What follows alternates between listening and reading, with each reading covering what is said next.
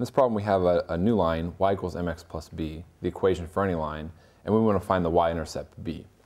Our original line is written as 2y plus x equals 8. So our new line is perpendicular to this. We want to write this in the slope-intercept form so that we can find the slope of the new line. So to find that, we need to put y on one side by itself. To solve for that, we subtract x from both sides. We have negative x plus 8.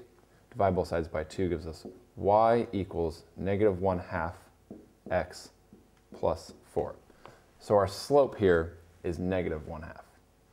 What we need to do to find the slope of the new line is we say m, slope of the new line, times this slope, negative 1/2. That has to equal negative 1. So we need to find the negative inverse of this slope, in other words.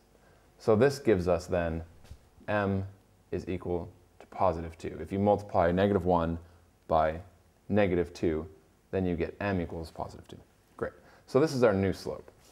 Now we have the equation for our line, y equals mx plus b.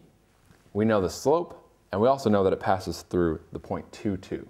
So we can plug that point in, the point 2, 2, as well as this slope here, 2, and just solve for b. So we have 2 equals 2 times 2 plus b. So 2 equals 4 plus b. Therefore, b is equal to, if we have 2 minus 4, negative 2. So the y-intercept b is equal to negative 2.